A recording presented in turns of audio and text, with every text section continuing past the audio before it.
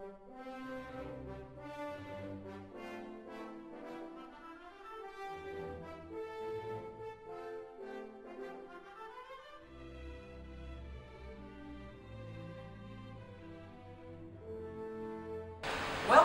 We're here at the beautiful Oconomowoc Arts Center for the 2019 Oconomowoc Chamber Orchestra Chatfield Awards. This year, we honored two people, Mr. Frederick Schwarz and Mr. Ignaszak. Both are longtime music directors in the school system, have served our community in many performances, and have a wonderful track record. We'll look forward to sharing those stories with you. We're going to start with Mr. Fred Schwarz. Mr. Frederick Schwarz was a longtime orchestra director in the Oconomowoc Area Schools. He taught in the middle school, the summer programs. He taught lessons for some of the grade school students, and he also directed the orchestra at the high school for many, many years. He enjoyed photography and was head of photo club, and he retired from the Oconomowoc Area Schools in 1987. Fred's parents both immigrated and came to the United States. His grandfather immigrated in 1921 and came from Switzerland. His grandmother in 1921 from Germany. Fred played with the Milwaukee Symphony in the early days. It was called the Wisconsin Teachers Orchestra, I believe, at that point. And he also played in the Music Under the Stars Orchestra for many, many years. He was a founding member of both the Milwaukee Symphony Orchestra as we know it today, as well as the Waukesha Symphony. He played in Waukesha Symphony for 48 years.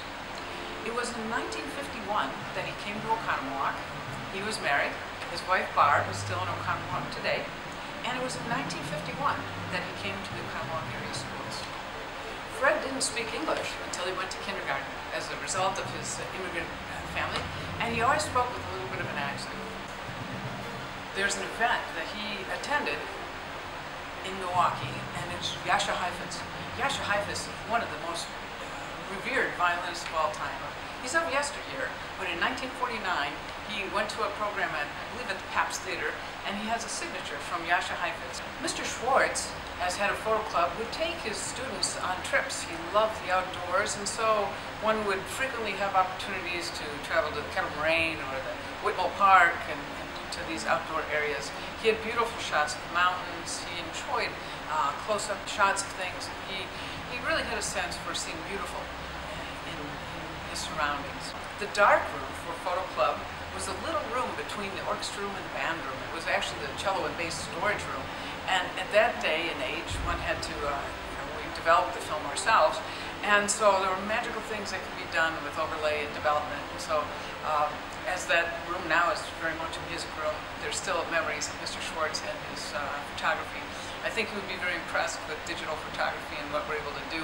And I'm working here today with the students Matt and Cole with the high school film area, and I think he would give a nod and be very appreciative of what they're doing to enable the lighting and to enable the shot to be just right.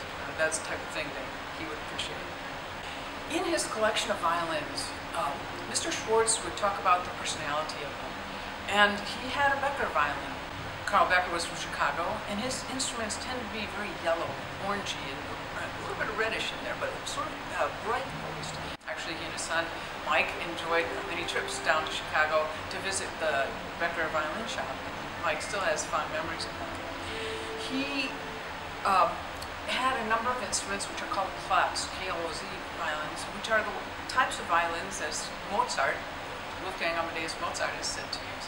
He had 3 of those instruments, and they had a darker voice. Their finish was more dark brown and sort of a burnt color, but really a darker finish. And they were smaller and sort of a softer edge to them, perhaps because of age, or perhaps because that's the way they were made. They had a less rounding on the top of the violin, so their voice had that same sort of rounded tone. They weren't as bright, and they were a little bit of softer wood. And so he would appreciate those, and he shared those differences so that one could begin to appreciate what makes a voice of a violin. The interesting thing about what I'm sharing with you is that which he shared with me, I was able to share with my students. And now, several of my students have some of the Klotz instruments, and Mike's children have some of the other instruments, the ones he made in the 3rd Klotz instrument. So So that appreciation is something that he handed down and that we can hand forward. We have melody out front and that sense of the voice of the instrument, whether it's a violin or any voice, the voice of a clarinet. There's a trumpet player who was just telling me about how when he changed the mouthpieces and the length of the bore, that it changed the color of what he heard. And that understanding that we can do that as musicians is part of the art that they pass down and that I'm happy to share with you. We're well acquainted with Frank S. Chatfield in this area, and it's interesting that Mr. Schwarz and his son Mike knew Mr. Chatfield well. As a matter of fact, they had an instrument by Hoeft, H-O-P-F, that Mr. Chatfield repaired. It was in 1933, and his repair label is still in the violin. They have memories of going to visit him and of sharing that art of luthiership or making of instruments.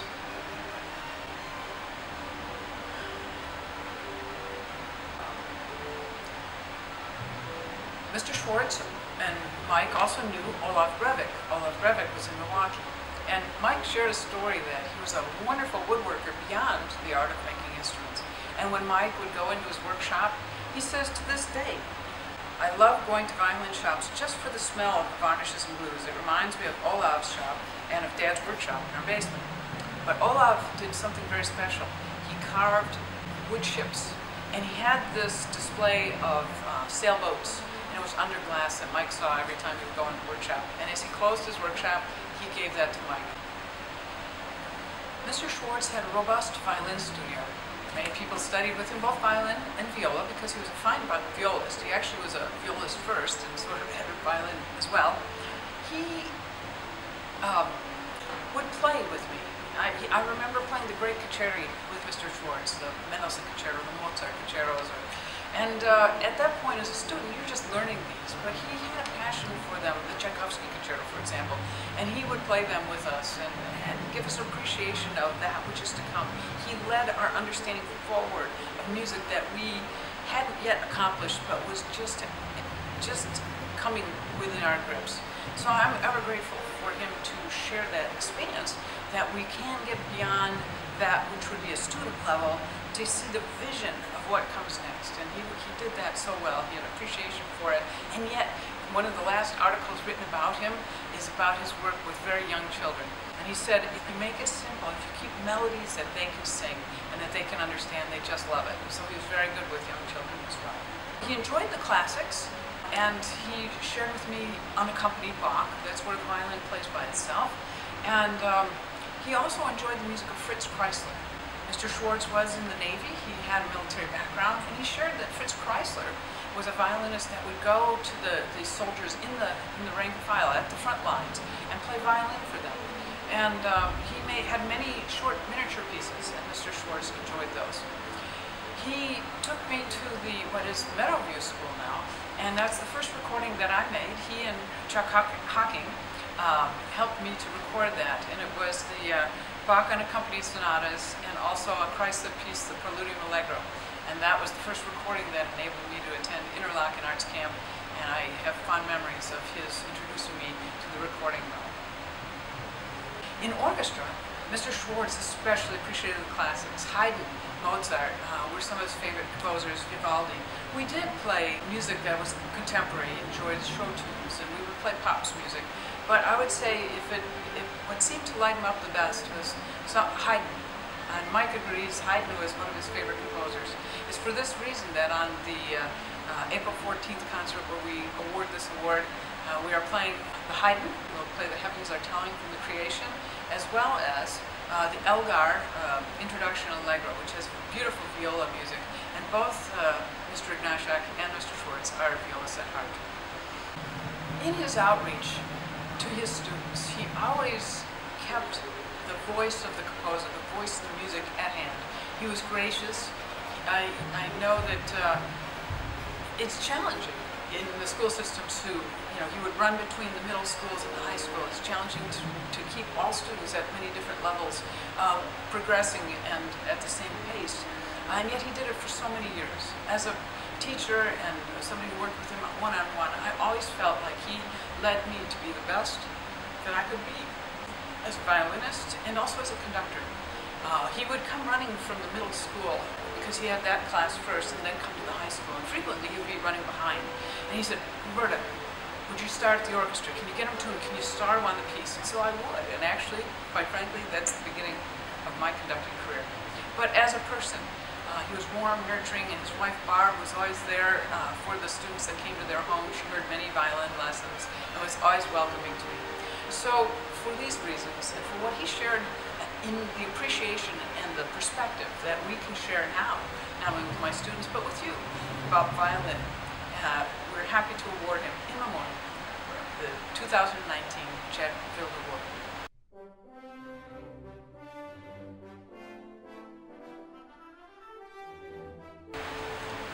It's with my great pleasure that I'm happy to share a little bit of information about a good colleague and friend of mine, Bob Ignaszak. Bob and I were first acquainted at UW Milwaukee. Bob was finishing his undergraduate degree while I was beginning one. We had a chance to play chamber music together. I think we were in string quartets, and we also played in orchestra together. Bob has a passion for early music. Music of the Baroque and Renaissance, and I remember discussions about style and technique way back.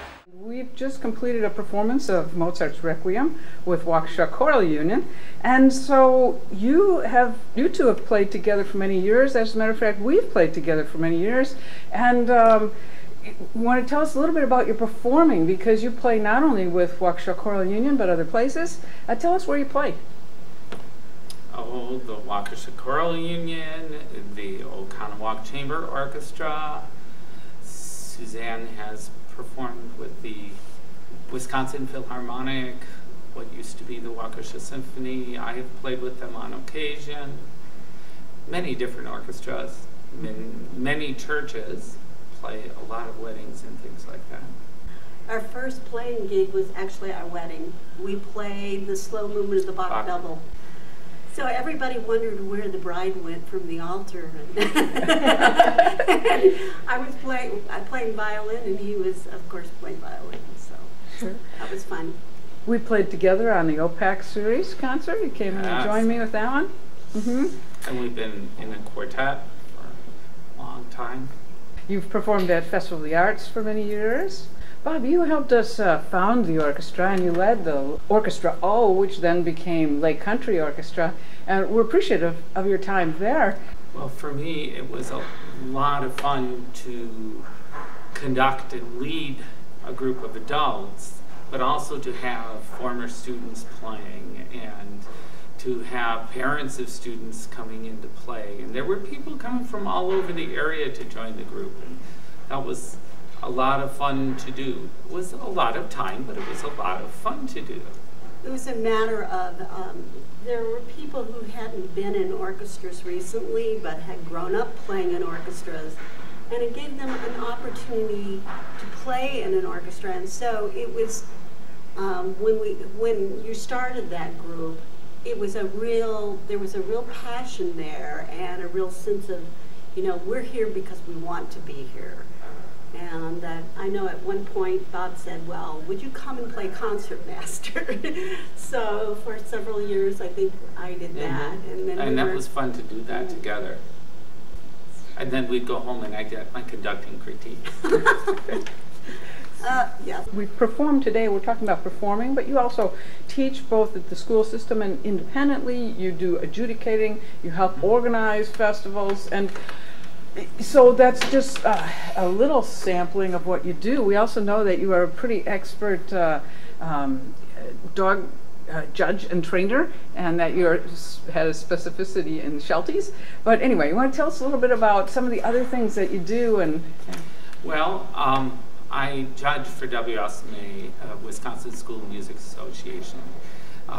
Frequently, I've judged 4 times this year, and I will be judging State Festival twice this year, later this month and beginning of May.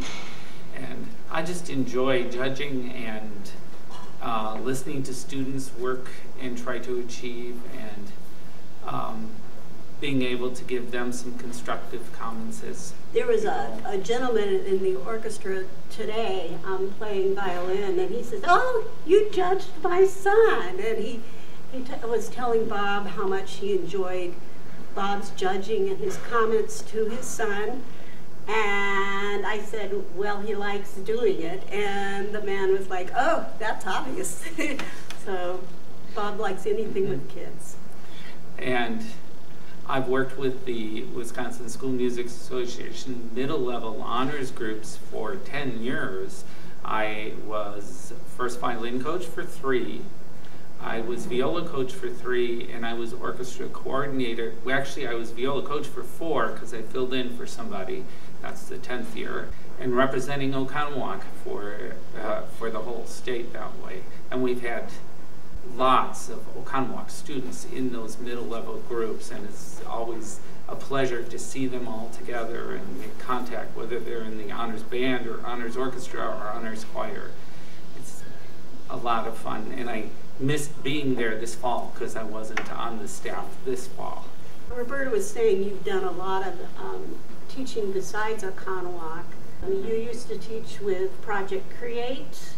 I used to teach with Project Create here at Carroll and out in Oconomowoc when we had a branch out there. And now I'm currently teaching for the Waukesha String Academy after-school program.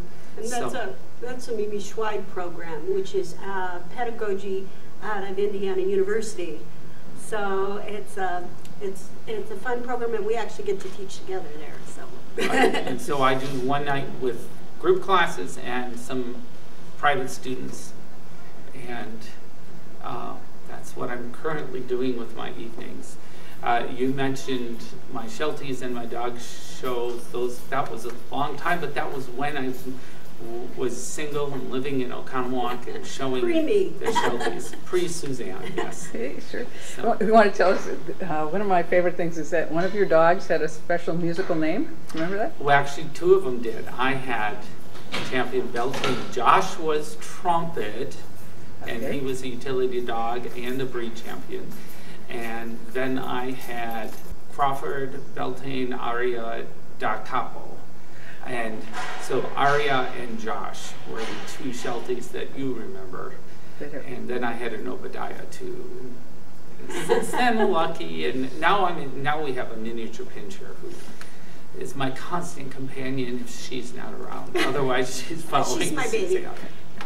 I was thinking that you also have done some things that are not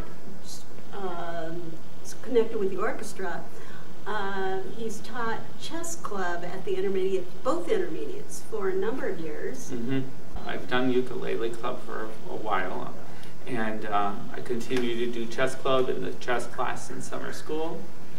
And in my free time, I like to make quilts, and I have ribbons from quilts entered in quilt shows and the state fair and things like that. Well, I took violin lessons when I was in grade school, and I started guitar lessons the following year, and I played guitar. And when I got to high school, I started strings again, and I decided I would try the viola. And by the time I figured out that I could also play violin, in the marching band. I played flute in the marching band, I sang in the choir, but I was in love with playing the viola, and I stuck with the viola. So that's how I became a viola player at UWM. I wanted to tell the story of how we met. Bob had been to National String Workshop in Madison 2 summers, and I had been 1 summer, but we had never hit the same summer. So my 2nd summer and his 3rd summer. Or 5th, I think it was. We hit the same summer. We had a mutual friend, and Bob wanted to play string quartets. Mm-hmm. And I had said to this friend, you find a violinist. I've already talked to a cello player during the large orchestra, and then maybe we can read the quartets tonight. And Suzanne was playing first violin in the quartet. So anyway, we married about a year later. Marvin Rabin used to be in charge of National String Workshop, so he named us his Opus 1 number 1. So it was the first marriage to come out of that. Right. And she was teaching at Waterloo West High School the year we were engaged, and I was teaching in Oconomowoc. And we had a lot of weekends of going back and forth and back and forth. And then we moved here to Wisconsin, and Suzanne started teaching for the Waukesha schools while I continued teaching in Oconomowoc. And so we wound up here. I was impressed not just with Bob's passion and his energy, but also how he talked about his students. And he wasn't someone to brag about all the spectacular things he had done. He was talking about, and I tried this with the kids, and this is how the kids reacted. And then we tried this, and so it was all about the kids. And I've met musicians, and I said, I'm never marrying a musician. Well, he was an exception. But that's what a teacher should be, is all about the kids. It doesn't matter whether it's music or math or science. You're there for the kids. We're contributing to making good citizens that are conscientious and as fulfilled adults as possible. And it makes an impact on their life. Well, and that's why music is so important for kids, because it's what completes the person. If it's just reading and math and science, there's something missing. You need the aesthetic, you need the arts, all of the arts, and especially music. There's a lot of research out there that says music trains the brain in every way that no other subject can do it, especially when you're playing an instrument. You're firing neurons in every single part of your brain, and those connections linger on so that you do outside of the box thinking when you're working on a math problem or a scientific problem or designing a building, because those creative pathways have been reinforced. Having played an instrument, listening to music and appreciating music is great. When a young person plays an instrument, that's even better. And I keep coming back today to today's concert, and the bass player there was talking about where he'd gone to the school, and Bob spoke up and goes, a former student at the same university was a student from Oconomowoc High School. And he's like, oh, I looked up to him, and I'm like, well, Bob was his Bob was his teacher. And Bob has maintained contact with a lot of his students. You have had just an exceptionally large number of young men who've stayed with music, and it's really made an impact on their lives. They come up and they tell you their children are playing, also women. To me, it's not, of course I'm proud of the people who've gone on and been successful in music, but I'm proud of every single one of my former students. They're university professors and doctors and nurses and watchmakers. And they've gone to Russia, they've gone all over the world. And it's been interesting to see how they've grown and developed. My parents loved to watch Lawrence Welk, and I would watch it with them. You have to say, Bob is 100% Polish. So he grew up with polkas. Mm-hmm. So that was his, but then there was Lawrence Welk. Right, and then as I'm watching, I remember I always watched the string section. And as a little kid, I didn't know the difference, and I always thought, well, the guy playing that little darker one, the bigger one, and of course that was the viola player. And I didn't realize till years later when I happened to catch a rerun or a rebroadcast that, gee, that guy that I used to watch was the viola player.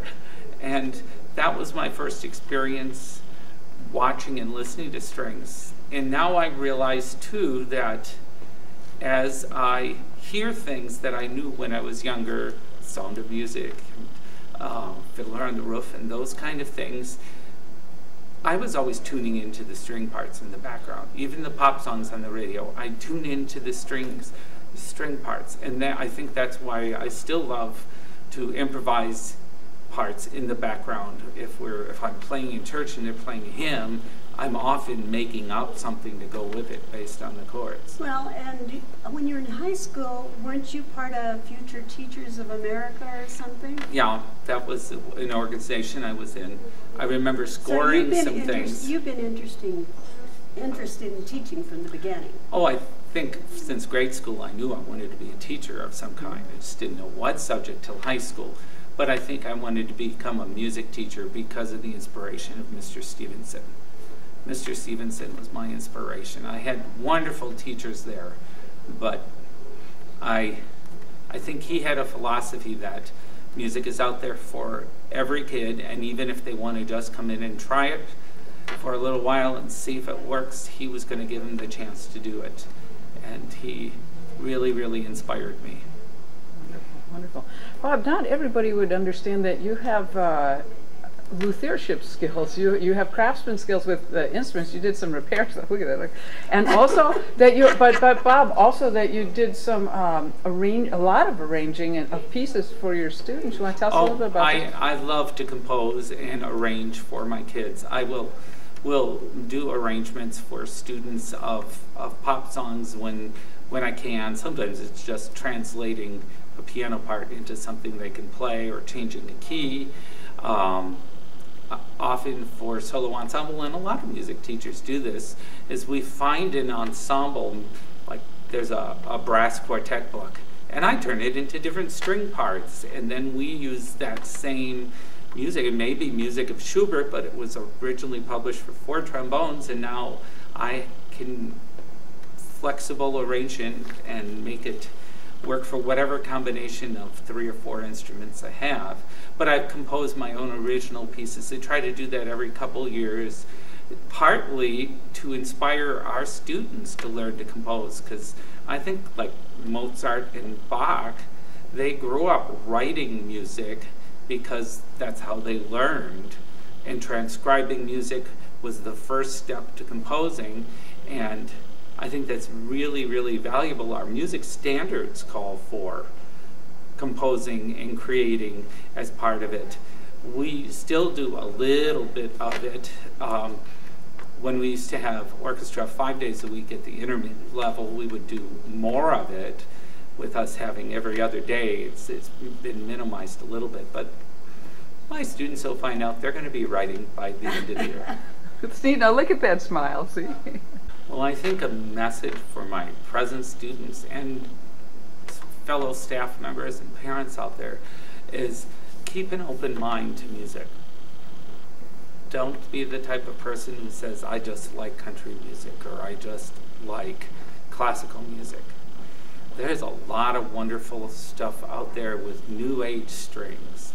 There's a lot of great jazz out there. And my daughter's cheering in the background. She was a jazz guitarist and all through school and still plays her guitar. Keep an open mind. You never know, you might find something else you like. So come to concerts like this Mozart Requiem. Go to Summerfest and enjoy the music. And try something new. I'm going to interject something, and that's that why don't you mention the variety of areas of music that you have former students either participating in now or have participated?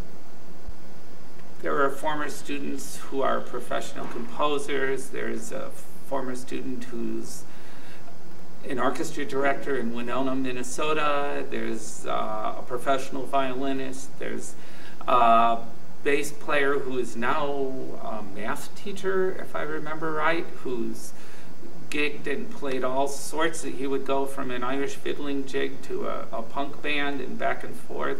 There's another bass player who's a classically trained bassist who's playing with a bluegrass group. And so I guess that's, I brought that up because since he encourages exploration and composing and improvisation and so forth, Bob, you're opening a lot of doors and a lot of possibilities for these kids, both in terms of what they may do someday and what they may appreciate and what will enrich their lives. I remember those Chatfield quartet instruments when we had them in school, we had the case, students were using them, we used them when someone left an instrument at home and things, and I would try to get them repaired within the school repair budget and keep them playable. Gradually we had to retire some of them because we couldn't afford to keep repairing first the cello and then the viola. And I know they are an important part of Oconomowoc history because of where they made, and Mr. Chatfield having lived in town. And you were going to say something about the matched quartet? I was just going to explain what a matched quartet means. And when you have instruments made by the same maker, there's a color and harmony of sound that they're going to have that instruments of various makers can't achieve the same sort of cohesive sound. Like a maker might want a certain bright color, so all of them might be bright. Or he might work instruments to the mellow side. But either way, when like if you're playing parallel thirds, there's going to be this beautiful harmony and this beautiful tone color that arises because the fact they were made by the same instrument. And from the same stock of wood. And from the same stock of wood. And there are many famous quartets over the decades and probably centuries who they've made a point of acquiring instruments by the same maker, by Stradivari, by Guarneri, even naming their quartet after the maker of the instruments. I was just reading about an Australian quartet, it seems like recently, that they all had, I don't know if it was Guarneri or Guadagnini, one of the old Italian makers, that were loaned to the quartet so that they could all have similar instruments. So, one of the memories I will have, and this was with the Oconomowoc High School Orchestra, the first time we went to Boston. Besides playing at a music festival, we got to perform at the JFK Memorial Library, which is right off the harbor outside of Boston, and the atrium is 8 stories of glass. And the students that were there, we were told to change and be very quiet because there was a symposium going on. And we set up our chairs and our stands really quietly, and when they dismissed the symposium, we gave an A to tune quietly. And I remember specifically one student whose eyes went, because it was just this wonderful live echo in 8 stories of glass and balconies looking down. And we began with Ellen Hovana's Salmon Fugue and played, and the word came to me is that we could play as long as we wanted there because the director of the museum was enjoying our music. So just that look as the sound started and this rich American harmony from an American composer was ringing out. And I remember as I'm conducting, there's a jet taking off over Boston Harbor, and that image of the students and the jet and the sparkling sunlight will forever be stuck in my brain. I'm remembering our trip to Germany because you had an exchange, there was an exchange student that came in Bob's orchestra from Germany, and it happened that her mother was, you tell it. Well, she was the orchestra director and music teacher at the gymnasium in Germany. And so they came and stayed with Oconomowoc families, and the following year... The whole orchestra came from Germany. And the following year, Oconomowoc High School Orchestra went and stayed with their families, and we performed a joint concert. And I took someone along as chaperone and soloist, and she did the Haydn violin concerto with the orchestra. The Haydn G major violin concerto. With the orchestra. So we just had this wonderful connection with the group in Germany. And Suzanne was playing there, wearing a necklace. The student had actually become a silversmith, apprentice silversmith, and the first necklace she made, she gave to her mother, and her mother allowed Suzanne to wear it for the performance. So it was a big honor for something like that. And that's just another wonderful memory. That and seeing the musical in Germany on roller skates, on the Starlight Express on roller skates in German, in Bochum, Germany. That was fun. That was fun too. So, and one of the students who was on that trip and his father sang in the concert today. They're both in the choir today. They were on that Germany trip. I'm Tyler Walker, and I'm a part of the 6th grade underchoir orchestra. I would like to say how Mr. Allen is a kind and genuine person overall. Not only does he help me, but he's able to help the entire orchestra, which is an amazing feat. I would like to thank you, Mr. Allen, for everything you do.